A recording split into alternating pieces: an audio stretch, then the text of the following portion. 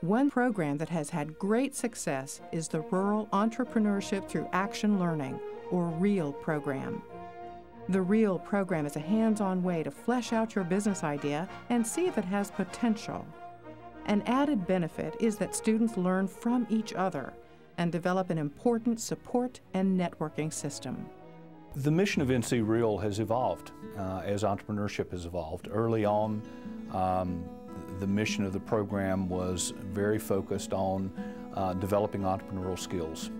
But as we began to transition in a new economy around North Carolina, particularly with the downsizing of furniture and textile and outsourcing, the decline of the tobacco industry, folks began to look for new alternatives.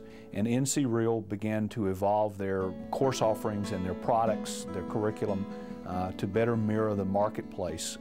So they have evolved over time, but they've stayed on mission, and that mission is really about developing entrepreneurial talent and skills and helping people take and have hope to stay in their community and choice that they can either go to work for somebody and be very effective as an employee or pursue their own interest as a small business owner. Well, I think REAL has been a true success, but I think if you go through and talk to people who've benefited and been direct participants in the program, you'll find the excitement that you always want to see in young entrepreneurs. I made a life decision to stop and change, switch gears. I decided to start my own business because I had made enough money for everybody else on Main Street, and I decided I'd like to make some for myself. Decided it was time to do it on my own. I decided to start my own business sort of out of necessity. I moved down here with my wife, and there's not a lot of graphic design opportunities in Rutherford County. I had a goal. I wanted to be one of the first female contractors, and on the same note, I wanted to help my husband in his expertise of business. A couple of things you have to have. You have to have passion for what you're doing. You got to do a business plan, find out what it's going to cost, education, do the homework, do the research.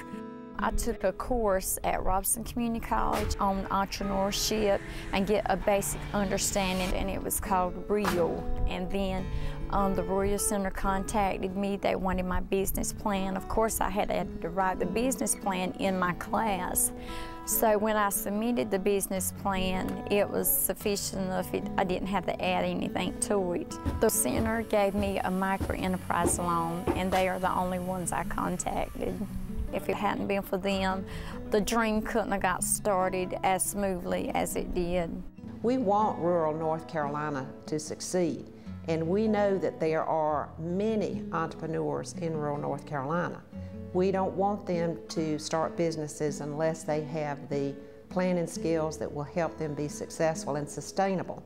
And so today, as we move forward into our next decade, we are working in conjunction with the Rural Centers Business Resource Alliance to build a system for entrepreneurs. And we feel like in this next decade, we're very much a part of the solution to help and bring economic development into rural North Carolina.